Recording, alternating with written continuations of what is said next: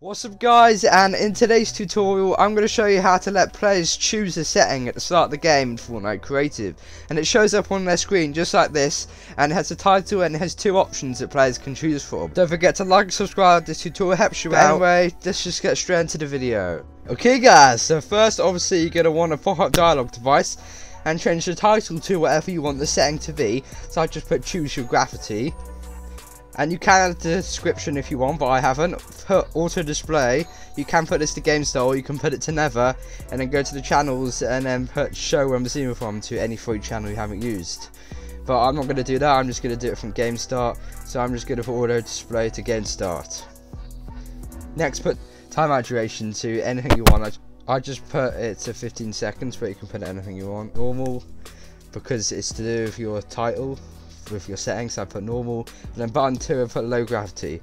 Put text box transparency to yes. I've just done that. We don't have to, don't want to. And then when responding, button 2 transmit on any free channel. I've done channel 2, and that's because with button 1 I already have normal gravity like by default in the game, so I don't need to set up a class for that. But for button 2 I do, because it's low gravity, so that's why I put a channel on only the second one, not the first one. Otherwise, if it was a different setting, you'd put that to a different channel.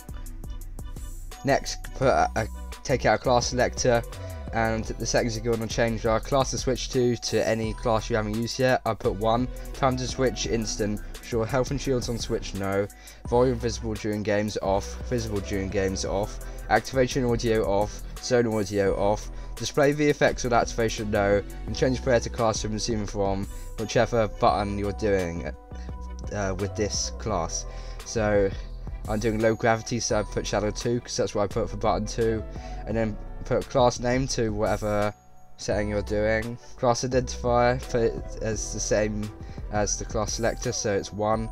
Put grant animal weapons to no, and then your settings. So for me it's gravity, and I put this to low. So now let's start the game, test it out.